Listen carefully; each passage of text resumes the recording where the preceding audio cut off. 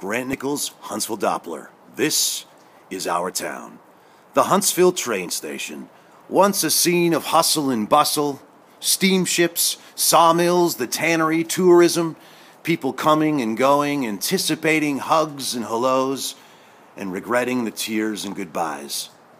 But always about the journey.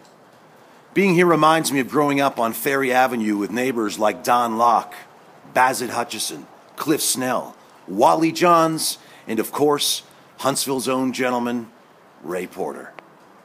Yep, there I was in my basement with my engineer cap and my electric train and passengers that I would do almost anything for, including jumping the train with my Evel Knievel motorcycle, a favorite amongst my riders. Then the excitement when my dad told me that we would ride the train to the West Coast.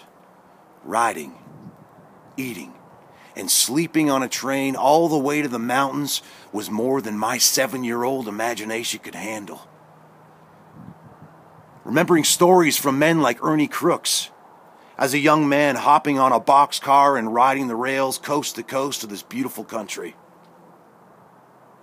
The excitement that I saw in my own boys' eyes when they boarded the Ontario Northlander, destination Gravenhurst, to be picked up by their grandpa.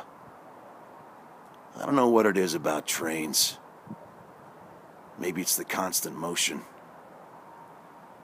You know, I often wonder how many people arrived in Huntsville for the first time, wandered up the hill and into the Bayview Hotel for a cold draft, standing out on the back deck overlooking Hunter's Bay.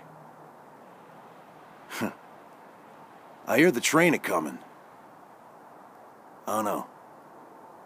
That's right. The train doesn't stop here anymore. Grant Nickalls, Huntsville Doppler. This is our town.